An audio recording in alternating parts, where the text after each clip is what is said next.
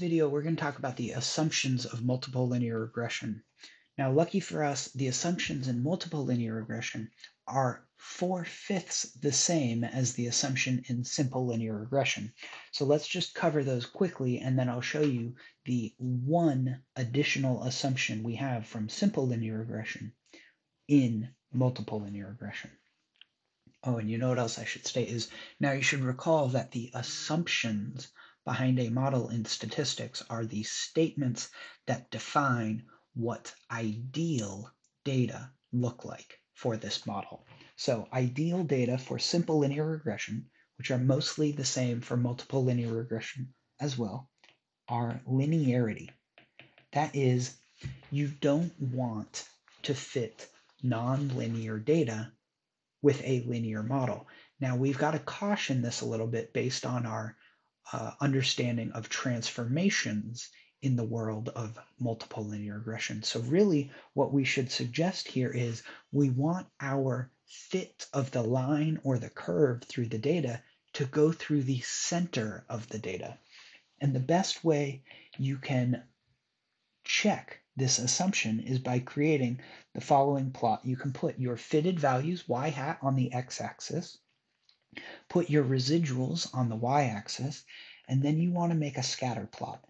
And as long as your scatter plot is like a cloud of data that does not show any relationship between y hat and the residuals, then that is good. An example of a bad plot is if you have something like some sort of pattern through your data. And I'm going to draw it in the extreme as like an arc. If you have some sort of arc through your data like this, then that suggests your multiple linear regression model is not going through the center of the data, because over here it seems to be fitting above all the data, and over here it seems to be fitting above all the data, but right in the middle it seems to be fitting below all the data. Okay, so this is bad, and the one on the left is good. The next assumption of both simple linear regression and multiple linear regression is equal standard deviations. And the same plot can be used to check this. And so, in fact, the same good plot from above is the same good plot from in this assumption. So let me highlight for you then what a bad plot looks like. And anytime you have some sort of megaphone going on in your data, and it doesn't matter which direction the megaphone is pointing, to the left or to the right, and I don't even care which way you think this one is pointing because it's a symmetric argument. Anytime there is a smaller variation over here, think height of the data, than there is over here, or vice versa, that is going to break the assumption of equal standard deviations. So to check both of these, we can make one plot, which puts the residuals on the y-axis and y hat on the x-axis. You can check both linearity and equal standard deviations for both multiple or simple linear regression. The next assumption up is independence. There's no great plot to check independence of your data. You just have to think about how the data were collected and what they mean.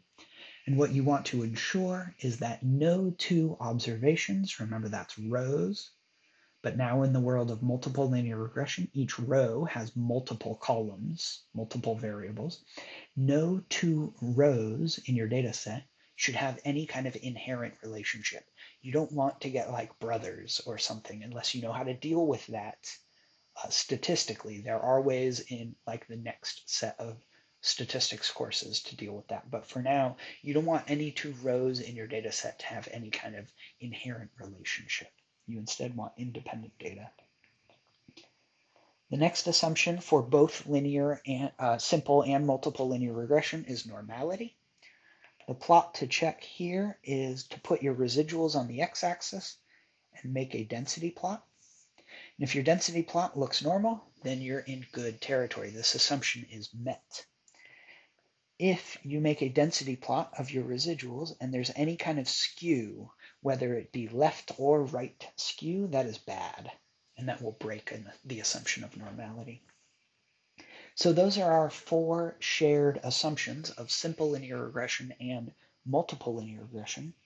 The last one that we're going to add from simple linear regression to the assumptions of multiple linear regression has a fancy name. We call it multi-collinearity. Multi-collinearity. And it essentially says no two numerical explanatory variables,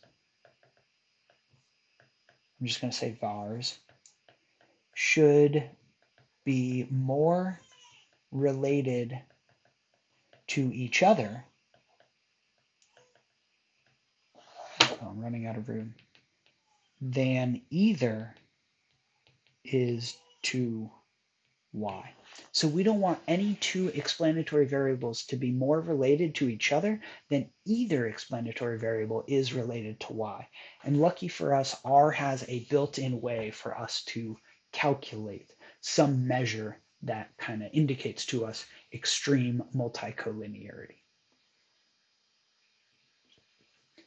So here in R, I'm just going to work us through an example to check these assumptions, most of which we've done before. So really, I'll kind of move quickly through the 4 basic assumptions shared by simple and multiple linear regression. And then I'll show you how you can use the library car to check multicollinearity for you. If you don't already have this package installed, you should go to Tools, Install Packages, and then type out car and hit Enter. So we'll load both of those. I'm going to create a fitted model where I'm going to try to predict miles per gallon using weight. Plus, because we're in the world of multiple linear regression, we can add a bunch more explanatory variables to our model. So if we pull up the help file from the dataset cars, I'm going to pick some other numerical explanatory variables. I'm going to pick rear axle ratio because that one sounds good to me. You can look up what that is if you need to, but for now it's just another explanatory variable that I think will help explain miles per gallon. And let's say horsepower. So the faster your car is, essentially, then the worse gas mileage you're getting. That's the model I'm making right here. Now, we need to calculate the residuals. I'm going to recommend the function rStandard, called on the object fit. We need to calculate y hat. I'm going to recommend the function fitted, called on the object fit.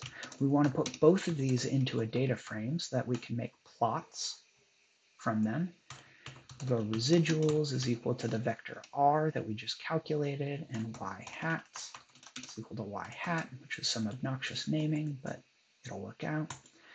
Then we'll go ggplot. Use the data frame df that we just created. In the aesthetic, let's check normality first. We'll put the residuals and then make a density plot. So it looks like we have kind of a long right tail from these residuals. So it's a little bit right skewed going on here, not terribly normal. That's like kind of right on the borderline because the skew isn't extreme. It's not like the skew is going off to 10 or something to a new order of magnitude, but it also doesn't look great. Let's make our second plot where we put y hat on the x-axis and the residuals on the y-axis, and then make a scatter plot. Oh, and look what we have here. This assumption is not great. So this is telling us our assumption of normality is broken because of this big kind of U shape in the data here.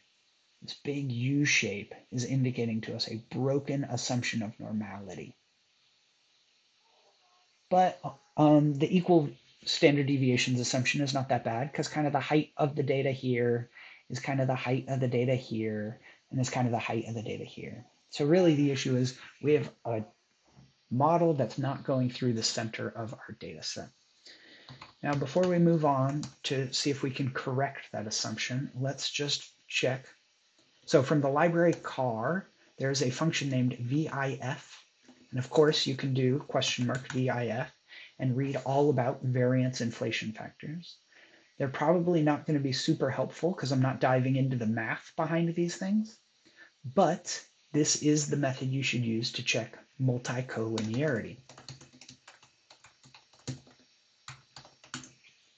And what you want is none of these numbers, called variance inflation factors, should be greater than 10. If any number is greater than 10, you should essentially throw out that variable from your model because it appears to be more related with the other variables than it is related with the response variable miles per gallon.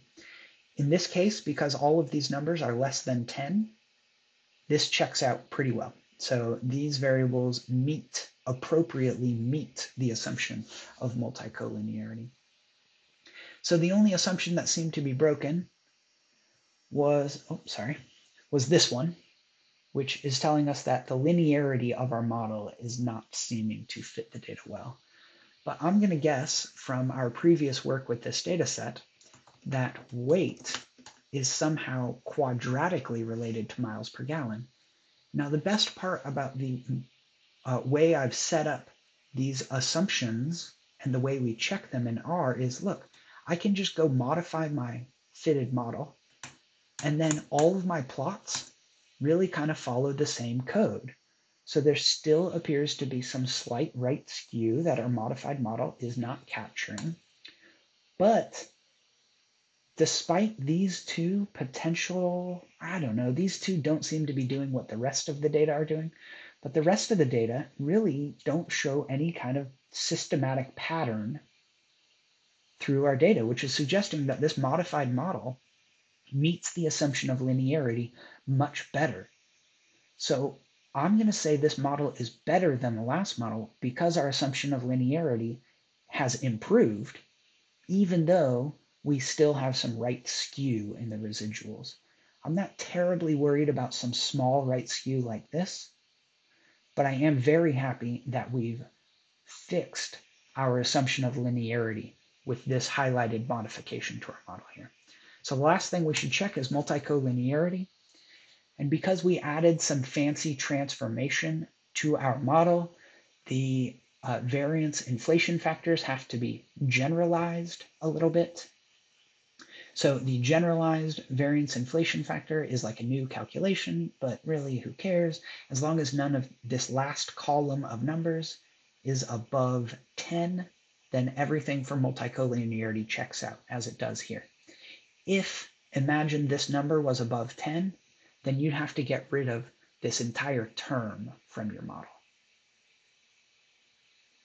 Okay, so here are our ways to check the assumptions of multiple linear regression.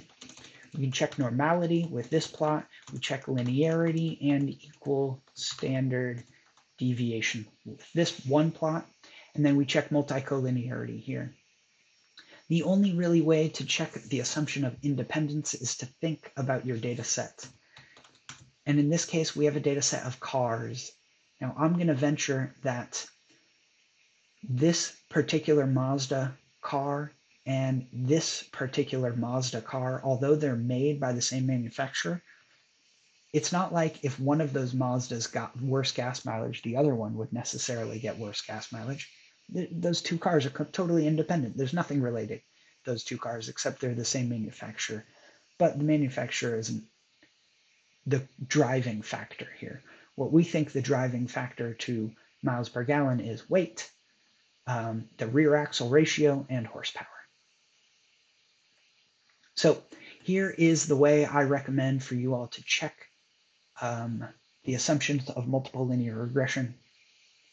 These are the things you should ensure fit before you make any decisive conclusions from your model.